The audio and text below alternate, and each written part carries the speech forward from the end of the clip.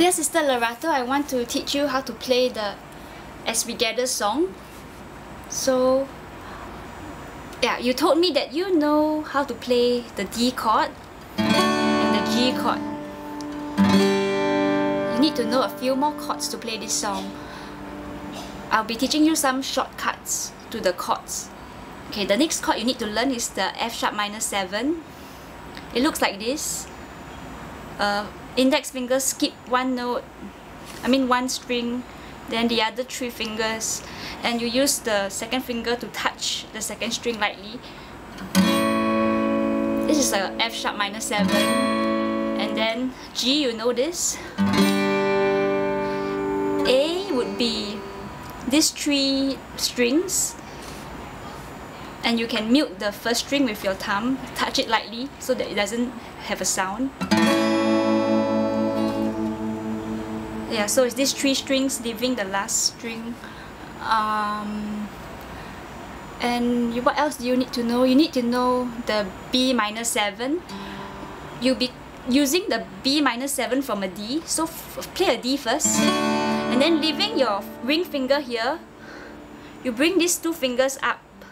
Okay, index finger to this line, skip 1 string, third finger the other line. This is a B minor 7.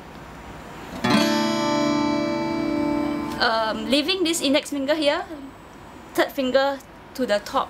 This is a E minor. Shifting it down, bringing ring finger back on, A. D, mirror image of D, you get a D7. Okay, so I'll play a single strum to the song. As we gather, may your spirit work within us. As we gather, may we glorify your name.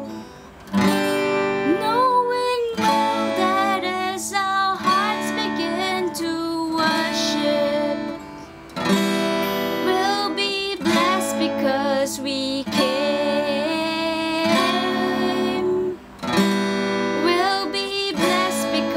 We came. As we gather, may your spirit work within us. As we gather, may we glorify your name. Knowing well that as our hearts begin to worship, we'll be blessed because we came.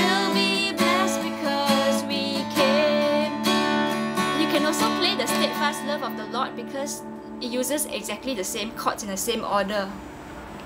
The steadfast love of the Lord never ceases. His mercies never come to an end. They are new every morning.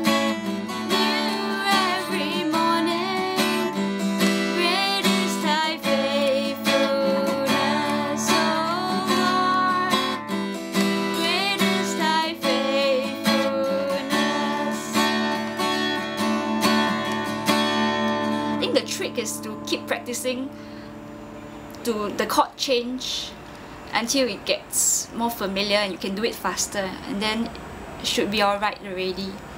Hope this helps.